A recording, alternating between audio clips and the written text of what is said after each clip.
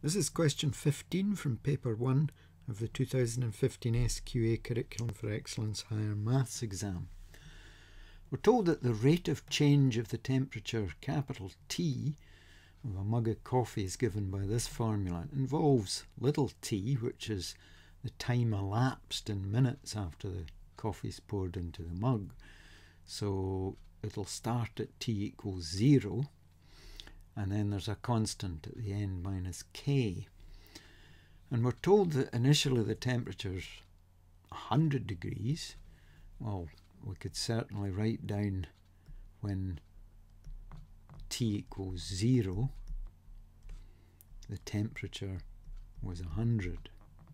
And also 10 minutes later, so that's when t equals 10, the temperature's fallen to 82.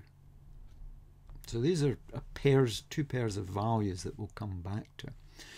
But initially then, the rate at which the temperature is changing is given by 25th of t minus k. And we're asked to find t, basically, in terms of little t.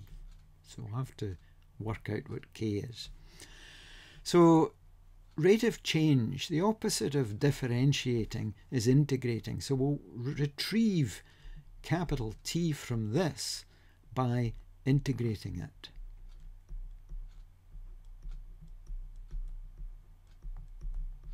So we'll have to integrate a 25th of t minus k. So that's what we're integrating. Now, we have an integration formula. Let's try and recall that. It's to do with, well, normally it's to do with powers of x. And the rule tells us to increase the index by 1 and then divide by that new index. And we have to remember the constant of integration. We always have to add c to that. In this case, it's a power of t that we're integrating. So again, we'll increase the index by 1 and divide by the new index and then add a constant.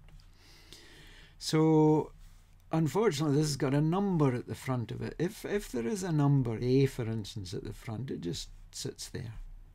A at the front, it just sits there. So we'll do that. It doesn't affect things much. So let's integrate. So we've got a number that sits there, a 25th. T to the power 1, we increase that to t squared and divide by the new power. Now we're integrating a constant. If we integrate something like 2, for instance, we get 2x. You can always check that by differentiating back. When you differentiate 2x, find the gradient of y equals 2x graph, you'll get back to 2. So if we have a constant k, for instance, normally it would be k times x plus a constant.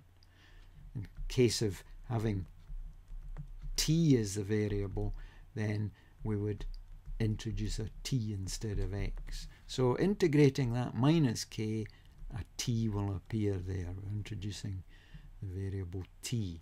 You can check, but differentiating kt, you'll get back to just this constant.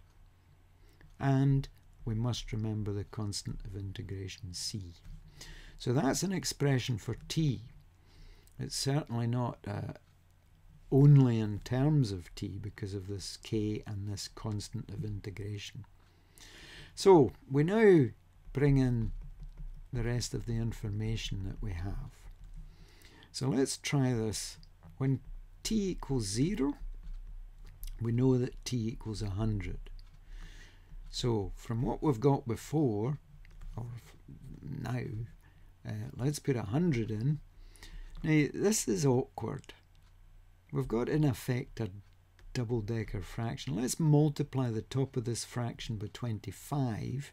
That'll get rid of the 25th and it'll become a 1. And if we multiply the bottom of the fraction by 25, 2 25s are 50. That's a slightly easier form of this to work with.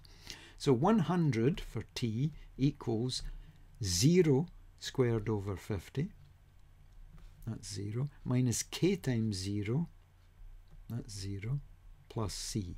So the constant c is equal to 0, is equal to 100. Let's use the second piece of information we've got here, that after a lapse of 10 minutes, when t equals 10, the temperature has fallen to 82 degrees, so t equals 82.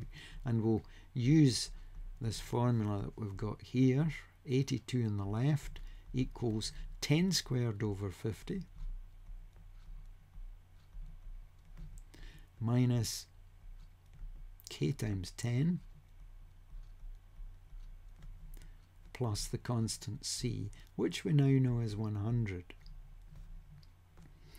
So we have 82 equals, 10 squared is 100, 100 over 50 is 2, 10k minus 10k plus 100. So let's add 10k to both sides, and we'll get 10k here. We've got 102 on the right hand side, and let's take away 82 from both sides. So we end up with 10k being equal to 20, so therefore k equals 2. So finally, the expression we've been looking for, capital T, is equal to a 50th of t squared, or t squared over 50, minus 2 times t plus constant, which we knew was 100. We worked that out as 100. So there's the expressed t in terms of t. There's the expression for t in capital T in terms of little t. It's a quadratic expression.